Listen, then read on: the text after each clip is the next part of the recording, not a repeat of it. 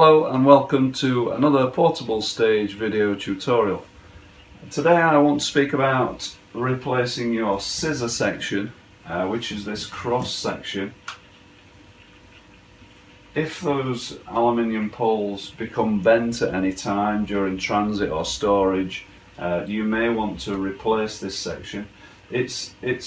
Although it's two rods, aluminium pole rods, it is actually available in our store as a one-part section. Now you need to know which height of riser you've got in order to order that. You can order these on our portablestage.co.uk website. You measure the riser in its open state, so that's its closed storage state and that's its open state. You measure the black block from the bottom to the top of the other black block. That will give you the measurement. That's generally going to be 200, 300, 400, 600, etc. This particular one is 300mm high, and with the deck on top, that's a 30mm thickness, giving you a 330mm high platform.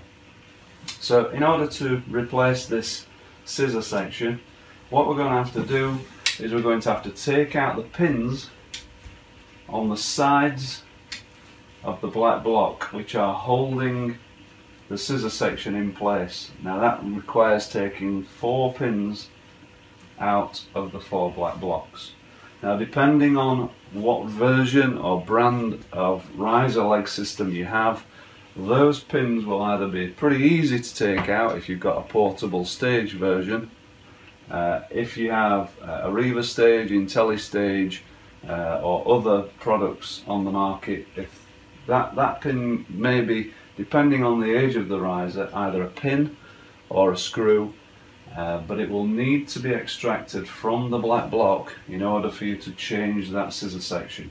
If you cannot get the pin out because of the riser system that you've purchased, then you'll need to break the black block, and that involves hacksawing across 2 angles in order to break the black block.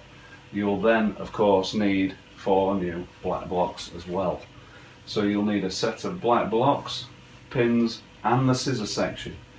That sounds pretty expensive. It's not really. The parts are relatively cheap. The trouble being that it will take a fair bit of DIY in order to replace that.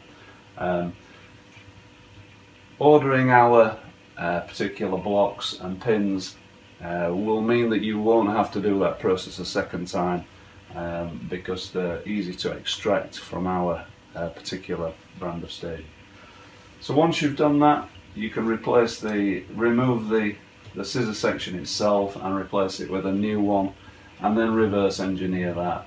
If you can get the pin out, it's a pretty dead straightforward process.